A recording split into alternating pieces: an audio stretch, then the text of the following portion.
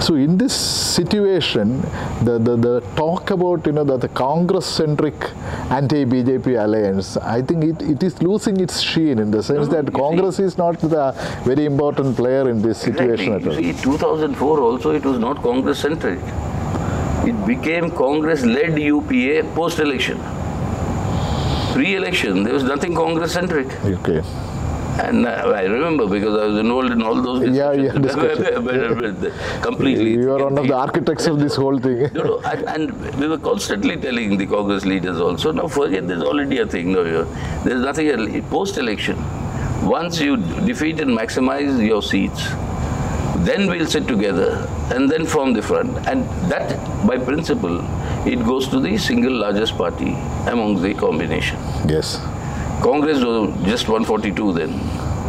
Nobody could have imagined in an earlier period somebody forming a settled government with just 142 out of the required 272. 272 MPs, yeah. But Congress could form because of all these allies. It is then that the terminology UPA when it came. So it was then called the Congress-led UPA. UPA. That's how Manmohan Singh became. Otherwise, there's no question of under anybody's leadership. And today, the Congress is in a much worse situation. Congress today, I mean, you see, every other day you'll find some leader going to the BJP. So the BJP is really not really so scared of the Congress. They can buy up as many as happen whenever they want to. Unfortunate, but that is what is happening. Whatever it be, how the party is run, or the party leaders are impatient. I mean, they want the spoils of office earlier, whatever it may be.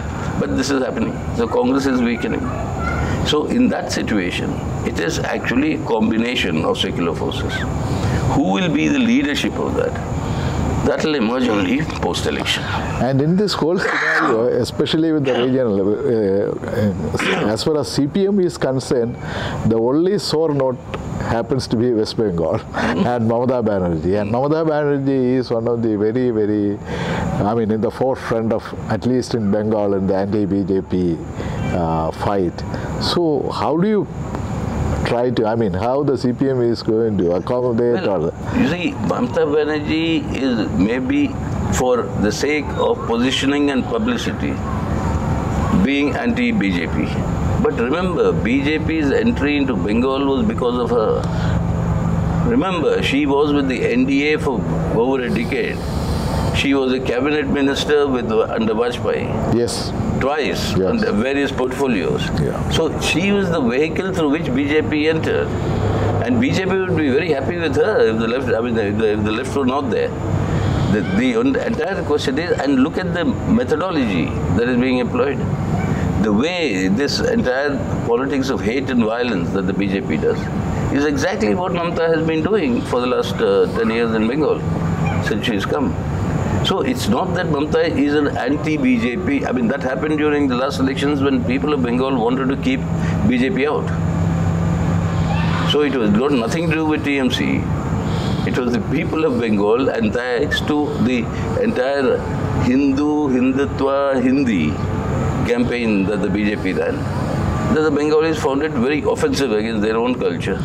And there is a kind of a feeling that some of the CPM supporters voted for TMC to keep the BJP out. I mean, you see, not our cadre, not our workers, etc., but maybe our sympathizers to a larger extent. But the overriding sentiment in those elections was keep the BJP out. Today, right now, a huge movement that is going on over the death of student leader. Massive thing, and the way our youth and students are being attacked by the police, by Mamata Banerjee, etc. there. And as our secretary, a girl who fought against Mamata Banerjee in the last assembly election, Meenakshi. Yeah. And she was brutally beaten up and almost broke her spine. So these sort of attacks that continue in Tripura. I was there last week. We had a party state conference, and for the first time, again, that traditional ground was completely chock-a-block filled for our party rally.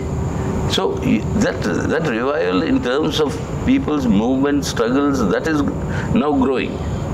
Now the question is, whether that will be allowed to be reflected electorally. And look at Tripura and Bengal, the recent local body elections. Opponents were not allowed to file their nominations. If you file the nominations, first of all, not allowed to file, beaten up, and again with police backing them. Because the Tripura BJP seems to have taken a leaf out of Mamata's book. In Tripura, they're exactly doing the same thing. So that is where the problem is. That you see, in the last 10 years, we have lost more than 300 of our very, very strong cadre. Lakhs of our families had to be relocated in order to do it in Bengal. And same here in Tripura, even in a short period, more than 22 of our comrades were killed. All our party offices attacked. And they thought that this sort of an attack will decimate us. No. But despite all this, I agree with all the violence and all this oppression which is being unleashed against the party. But the party has also committed some grave mistakes in these two states. Obviously, that's why the situation has come. So how is the rectification process is on? No, that we have recognized and done it, but right now the focus is strengthening people's struggles. That is the only way forward. And in your press conference today, you said that, when the whole country is going for private capital and private investment, Kerala cannot remain as an island in itself, and you cannot. No, what I meant to say is the economic policy and the principles and the norms in the country are decided by the central government. Yes. That's your constitution. Yes. Now the central government doesn't bar private capital from coming. Yeah. Now in Kerala, for a number of years also, we've been saying private industry coming because Kerala has developed in terms of their traditional industries and has become #1 state in terms of human development indices, etc., etc. That is to a large extent the left's contribution in doing that. But now you require a stage whereby some degree of employment opportunities, some degree of economic growth in terms of prosperity, etc. That will have to be, enlarged. And how will you do that? That is the issue before the party and the government. And in that, we are discussing it. The state conference discussion, a vision for a new. So the vision document has apparently become quite I will not say controversial, but generating a lot of heat in the sense that whether the CPM is going back or even, I don't even say going back, or deviating from its core ideological principles. Not at all. We have seen this. You see, the point is that there is no deviation in that sense. Yeah. Private investment is not an anathema for the CPIM. Private investment will come, foreign investment will come. That is the law of the land. Yeah. But when it comes to places where we are strong, what is crucial to be examined is that what are the terms at which it is coming? Are the terms at which private investment comes into Kerala? Are those terms in the interests of Kerala and the people of Kerala? Or are they terms which will only exploit them further for profit maximization of whoever brings this capital? Now that is what has to be, that is the crucial issue. The crucial issue is not whether foreign capital will come or not, private capital will come or not. The crucial issue is on what terms is it coming. And that terms, there we are extremely vigilant. That will have to be in the interest of Kerala state as well, development, as well as the people's interest. See, there is a feeling, whether it is right or wrong, I don't know, but there is a feeling that, just like what was adopted by China in the late 80s, the famous quote by the Deng Xiaoping, whether the cat is black or white, the issue is whether it catches the mice. So we should have a same kind of a pragmatic approach in terms of... There the confusion among the people of Kerala, okay, I can understand their, degree of confidence and things like that. The confusion of people of Kerala is that you are not running the state of India. It is a state government within the larger Republic of India. Yeah. The Republic of India is run by certain policies and certain norms. Now you are part of one of the states. So you cannot resume the role like Deng Xiaoping and say, decide the state policy. The state policy is decided elsewhere. Our arch rival in Kerala, was the ruling party at the center. What happened to their policies when they brought in private capital and when they allowed this entire neoliberalization to take place? It was, after all, this entire question of privatization, process of joining globalization, was done by the Congress, no? Yes. I mean, it is they who are, I mean, today they are saying that, oh, you're violating and all these things, etc. But they are the ones who brought this neoliberal order to India. They are the ones who actually allowed the privatization of our national assets. They began that whole process. So the question is, while they were not vigilant on the terms in which this capital is coming, we are very, very vigilant. So you are confident that you will be able to bring a kind of a private capital which will serve the interest of the people instead of serving the interest of the capital? No, it will be mutual. It has to be mutual. Otherwise, why will that capital come? Yeah. And it has to be mutual, but it cannot be at the expense of fleecing or exploiting Kerala's resources or the labor of Kerala's people. And particularly within even a large fraternity of the left itself, there are a large number of apprehensions about some of these policy issues and some of the projects being followed by the government. We'll have to patiently explain to them, and we'll have to. That will do. That will do. But listen, even for Kerala to sustain its human development indices, you require a standard of living. Without a standard of living, you cannot maintain these human development indicators. Now, those resources, how do you generate? How do you get it? Particularly with a hostile central government and with these attacks on fiscal fundamentalism, fiscal federalism, and with those attacks, how do you garner resources? These are all much larger connected issues, but these will all have to be patiently discussed, worked out, and then and the critics, in fact, is pointing out that the party, instead of focusing on such issues like the fiscal federalism and the way the states' rights are being taken away by the center, they are going on the easy way of attracting capital, and then that will take no capital is going to come looking at the CM's face or my face or anybody's face.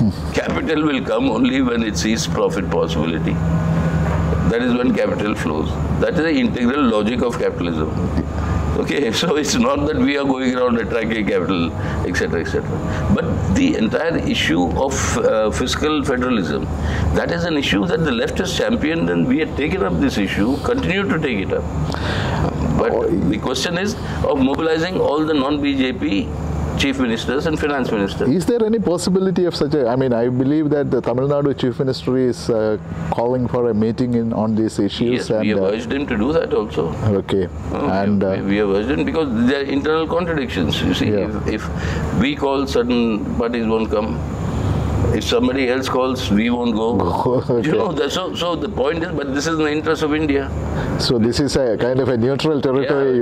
So I've also personally appealed to the CM of some time ago. Okay. I went and personally met him in Chennai and do it. But I think after these round of elections, it'll fructify. And another important issue is that the left emerging as a kind of a separate bloc, the left unity. On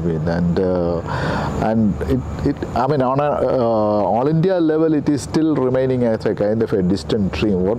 I'm not saying that the unity of CPA or CPM or something like it, but as a kind of a broad this thing. There are problems. Yeah. We are conscious of it.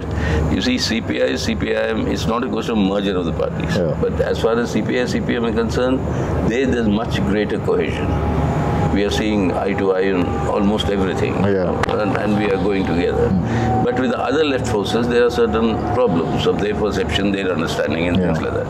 But that we are in the process of discussing. We said, nevertheless, that has to be overcome as early as possible. And even in this, especially in the background of what you call the authoritarian right-wing forces gaining the power in the country, don't you think that even the non-parliamentary left should be incorporated?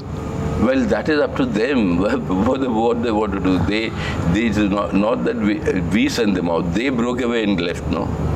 They broke away and left and saying that the power flows from the barrel of the gun. But when we are talking of this sort of a left, it's in the process of democratic process. It's up to them whether they want to come or not, one section of them. Yeah. which is today CPIM. Yes. I mean, they came. Yeah. That's right. We are working with them. They're part of the overall left front, etc. So that is the process. But then remember, all this will happen and will materialize in a tangible manner through the rise of people's struggles. And that is the final point which we are asking. There is a tremendous impact created by the peasant movement, farmer struggle.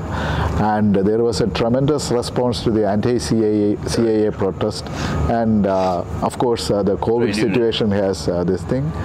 And it has shown that this kind of a mass movement has got a large impact and potential. And how do you plan to sustain this kind of strengthen them? Strengthen and sustain. See, you had the anti-CAA, you had the protest actions, but for the COVID this thing, it would have gone on, and also in the question of the resolution of Article 370 in J&K. In J&K, yeah. Then you had the farmer struggle. And the trade unions for the last 4 years have been in a continuous, battle mode. Yeah. All India's general strikes, and most importantly, what has now happened in the last 2 years particularly is the trade union movement, the farmers' organizations, and the agricultural labor organization coming together on a common platform and launching this united struggles. And that is very significant because that is putting in motion new conflicts among the Indian ruling classes itself. Yeah. That you have the farmers as a whole against the big capitalists. Big capitalists are the leaders of the Indian ruling classes. So the farmers were part of that section earlier, at least the rich farmers. Yes. And that section. But now they are in conflict with them. This entire process of the struggles have brought into a new conflict between the big capital of the Adani Ambani things and the small capital, the MSMEs, who are suffering. So that's a new conflict, new allies. They'll be there. And the third thing is this fiscal federalism. So you have a new situation where the possibility of greater allies in struggles will emerge, have emerged. And they are now part of the struggles, and these struggles that will set in motion. So do you mean to say that some of these fundamental contradictions within the Indian system is bursting forth? Yes. I mean, why do you think Modi had to withdraw the farm laws? Such an arrogant Prime Minister who says that his word is the law of the land. I mean, why did he have to withdraw these Take a retreat. Retreat? It is in the face of this and also the impact that will have on these elections. And it's having. So that is the way forward. I'm glad that after a long time I'm part of a TV discussion that discussed some substantive issues. Thank you. Thank you very much. Praise be you. And that is why your name, which is the reverse of media, is actually a pointer to the fact that we have to reverse the content of today's media. And I hope you will succeed in that. All the best. Thank you, sir. Thank you.